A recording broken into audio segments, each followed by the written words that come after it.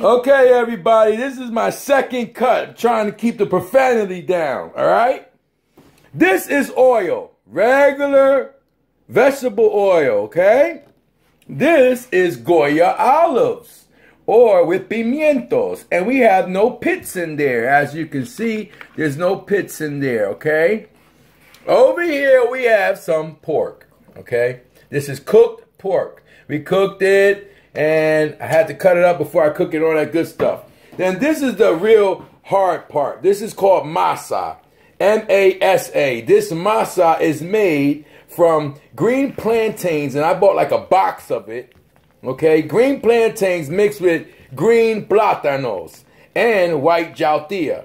This right here is the paper that we, the string that we use to wrap this paper up to make the ultimate feast called pasteles, okay? Now, this is what a pastele looks like when it's wrapped up, okay? So as you can see, we wrapped it up. It's like a beef patty, somewhat like a tamale, but it's a Puerto Rican dish, okay? The Dominicans like to put raisins and corn in it, but me, I'm simple. Put a little bit of pork, put a little bit of olives. You already got your bananas and all that good stuff. Throw the hot sauce down with the ketchup and enjoy. It's a long process, and you guys are going to see me do it. So, hey people, we're back online. So here we go. You take like a little bit of oil, okay? You're only going to take like a little dab. And I put it on the paper, you see? That's it I need, not a lot. And you just move it around like this. It's real simple. I got this little thing. Once I keep going, I just don't stop. Okay, now you take a, let me see, tablespoon of masa, right? You throw it in there, inside the thing. 1 tablespoon, 2 tablespoons. That's all you need. I'm trying to make a lot, you know what I'm saying? You ain't trying to make them as big, and I'm trying to make them too small, so just use 2. Okay, 2 tablespoons. You could do 2.5 if you want, but I don't think you should do that. 2 is good enough. All right, because it's gonna be squishy. So that's done. I see how I layered it out. Then you take a couple of these. Okay, that's good enough. And I can move it around if I want. Okay, that's done. Then you take the pork. It has, you know, I already cut off the fat when it was raw. And you just break it up. You could throw a lot more. You could do whatever you want. Like I said, if you guys want to put raisins, corn, potatoes, as you can see, I put like 2 little pieces of pork in it. But you gotta break it up. You don't want the people choking. Alright? Now, that's done. That's all done. Now we're gonna fold it. So you fold it up like this. Stop it there. Stop it here. Take this, you increase it over here like that. Bring it up. Bring it up. You take this fork and you just bring it down. Bring it down. See how I'm just increasing it? I'm just giving it a crease. So means I could bring this paper down more. So I brought that paper down to the crease. I should have did it before, right? Everybody got their own way. Okay, that's done. Then you fold it again and you leave it like that. See how you have like a plate underneath it?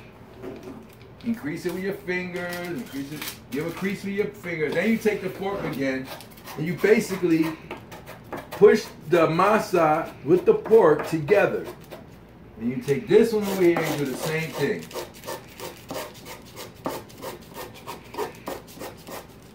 That's it. Then refold it, which is easy because the fork already made it do it.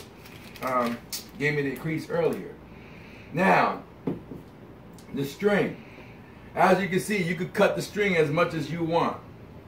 Me, I usually do it from like my little width. You know, I just basically try to measure it by the table. Not the length of the table, but a little bit. So you see how you lift up like this, right? Then you just tie it as so. at the middle. Tie this up like this, like that. Boom. I'll make another one to show you guys again.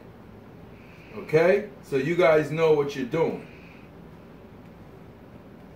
And that's a pastele. You see how I did that? Now, I'm set to make 100, but what I bought, I really think I can make 300. So I'm trying to make it before Christmas. I'm going to give you another shot of me doing it again. We're going to go over this one more time. Pause. What's up, guys? We're back, okay? Put my little bandana on for you guys to see. I'm just going to wash my hands real quick because you move faster with your hands, okay? So now, my hands are washed. I already washed them before. Just doing it again. Keeping it clean. So, take a piece of paper, not regular paper. You gotta buy this paper from the Spanish spot. Lay it down. What do I tell you? Take a little bit of oil, put it in the middle. Go around and around and around. Now, people, a lot of Hispanic people use grape leaves to put in the middle of this, which is green. But you know what? That's a little time consuming and I don't got that time. 1 tablespoon, 2 tablespoons of masa. What's masa, people? Plantains, plátanos, and white jaltilla. You can find these vegetables in your local produce store, because I'm a produce guy. You call me PP, Produce Pac. Anyway, here we are making pasteles, Puerto Rican style, and what I got right here is my olives. Now I'm putting my olives in the pastele. Again, you can dress it up however you feel fit. If you want to stick any type of food in there, go ahead, try it out. But we usually put olives, potato, and the pork. Pernil is our joint. Pernil is pork. It's basically like a whole pork roast. So what we did was I cut it in little pieces while it was raw, and I actually bought it without the bone. So make sure, see how I'm breaking up the pork? I'm trying to be grateful to the people and give the people enough meat. Okay? And I've been doing this for years before with my mom. Now comes the fun part. Now I'm going to fold it, okay? Watch the foldings for some of you who want to do this. I just go up 1 crease. I go on each side.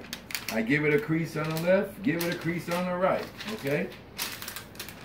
Now I take my fork, and what I do is I try to give myself a crease with the fork. So as you see, I'm just pushing it down. Mom Dukes, I know you love this. I got you when you come. I fold it again, okay? This is like my plate. I see this as a plate because underneath it is like a plate. So I fold it again, and I lift, and I flip it, and I give it a little crease in my fingers on each side. I take that fork again, and I mash it to the middle of the paper. Same way on this side. I try to give myself a crease. So when I fold it, I don't have to kill myself folding it. It's already gonna fold. And like a plate, you just see, you're just reinforcing the pastele on a plate. That's how I see it. Now, back to the yarn, the string. You gotta buy this when you buy the paper. The Spanish spots, they sell the paper and the yarn together. It's a lot of work when you're peeling those green bananas, and then you gotta cut the green plantains. Because I believe for every 5 green bananas you use, you need 1 plátano. So if you're gonna try to make this, buy 5 green bananas, 1 plátano, and then don't forget, it's a white thing. It's like a brown and white thing vegetable called jaltilla. Just ask the produce people; they know what it is. Now you probably can't find it in franchise supermarket, but you can get it from one of these Spanish supermarkets. See how I'm just making the tamale like that, And this is what I'm doing for my Christmas people. This is a Christmas gift. I'm making a couple of these to give away. And I just wanted to say, Merry Christmas, Feliz Navidad, Puerto Rican style. Thug like baby.